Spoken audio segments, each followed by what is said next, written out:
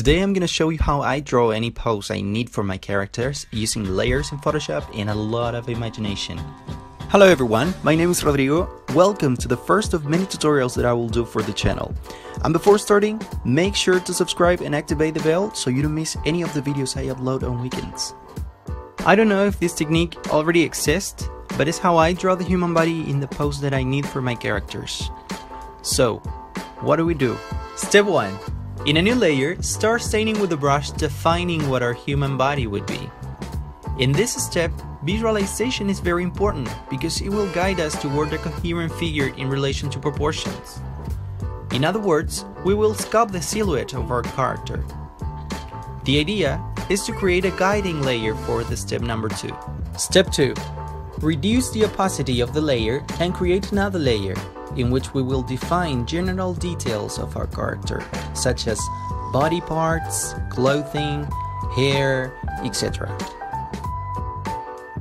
Step 3. We're gonna reduce the opacity of the layer once again, as we did in the step number 2, create another layer, and in this one, we will add specific details that our character will have. In my case, I will define the braids of this girl, some folds of clothing, her eyes, mouth, ears, among others. After step number 3, we can continue creating layers and reducing the opacity as many times as necessary in order to have a final guiding layer for our final drawing.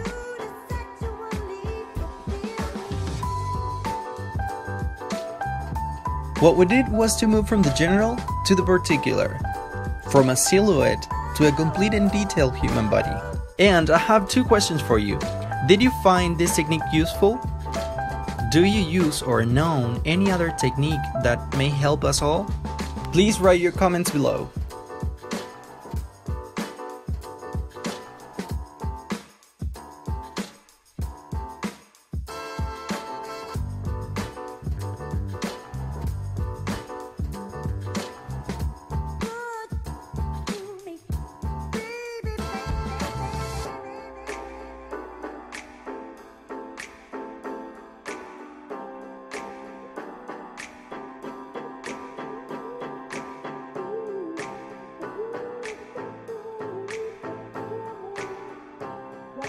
I upload videos every week, so don't forget to subscribe and activate the bell so that YouTube sends you a notification every time I upload new content to the channel.